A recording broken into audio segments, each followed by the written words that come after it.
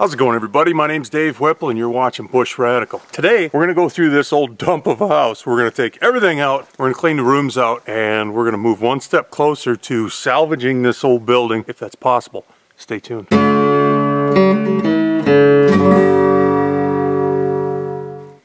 Now, if you're new to what's going on here, Brooke and I bought this beautiful 5-acre piece of property with this dumpy old cabin on it.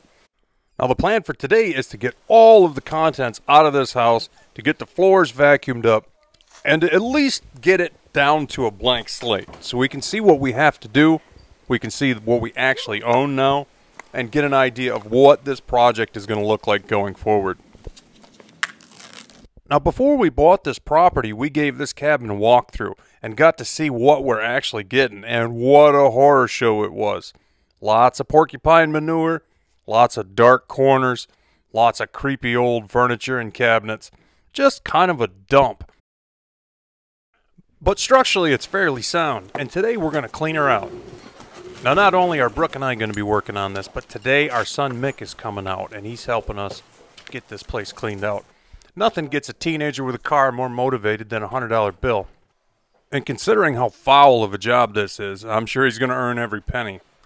Just to stay out of each other's way and to keep the ball rolling, we all kind of gravitated towards our own little corners to work on. It's not like there's not enough to go around. Beds were a big deal. Not only did this cabin have 2 bedrooms, but each bedroom had 2 beds. And each bed had not only a mattress, but a box spring and a full set of bedding that probably hasn't been used for, I don't know, a decade, maybe 2. And 4 bed frames, and under one of the bed frames was another bed frame. So a lot of the clean out was just getting rid of the beds. Now, my initial thought is, thankfully there's only one little piece of carpet in this place. But ironically, when I pulled the carpet out, the floor underneath of it was fantastic. So it wouldn't have been terrible had there been carpet all through the house. Here's something that you don't see every day. Casserole pot full of porcupine poop. And speak of the devil, here he is right now. Now, I actually have a soft spot for porcupines. I don't hold any grudges against this guy. But he's been living here forever. Oh, him and his cousins or his brother. He probably thinks his great-granddad built that cabin. You know how family stories go. About every other time I come out here to the cabin, I see this guy.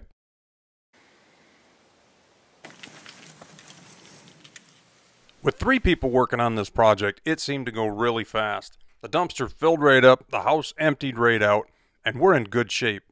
Well, there's a bunch of forest we need to get rid of. It's actually a screen for a screen door. Been left outside. This set of kitchen cabinets was about the biggest thing that needed to come out of this house. But it wasn't too bad getting it out, and it fit through the door. And from the door, it was just a straight hike out to the dumpster.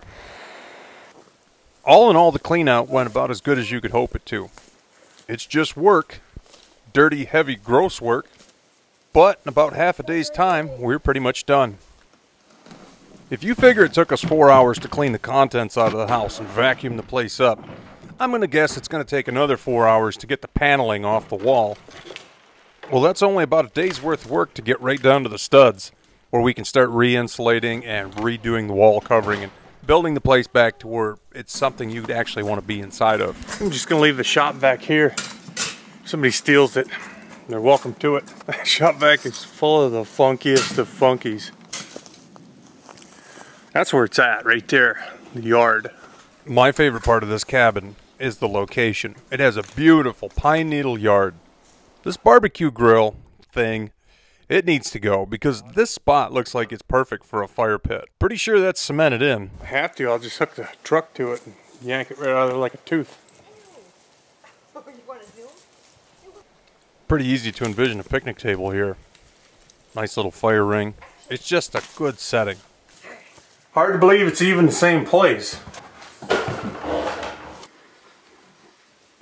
Behind the couch, there's a rotted out hole in the floor. Water damage under the windows. But honestly, none of that's a surprise. The windows are busted out and that's the west side of the building. Kitchen actually cleaned out fairly well. 1 back room. The room with the carpet in it turned out to have the cleanest floor under it. Go figure. Now that we own it, better lock it up. Yesterday I came out here to the property and I took down a half a mile of barbed wire fence. Chucked it on Facebook Marketplace for 80 bucks. So we've recouped $80 of our purchase price. Brooke found the real treasure of this place. One of her subscribers keyed her into this expensive coffee table. Who knew, man? It's a laying a claim boomerang table worth a lot. This place has been vandalized 1,000 times. It's the only thing in here worth any money. And nobody bothered it. So, here's where we're at. Place is cleaned out. All the furniture's out. All the cabinets are out. Like the old food is out. 50 pounds of porcupine manure is out. Pretty amazing what a dumpster, a generator, an old shop vac, a teenager, and a couple middle-aged people can do in about 4.5, 5 hours. I think today we've made a ton of progress, and thank you guys so much for hanging out with us for this part 2 of this cabin project. My name's Dave Whipple, and you've been watching Bush Radical. Be radical, eh? See you soon.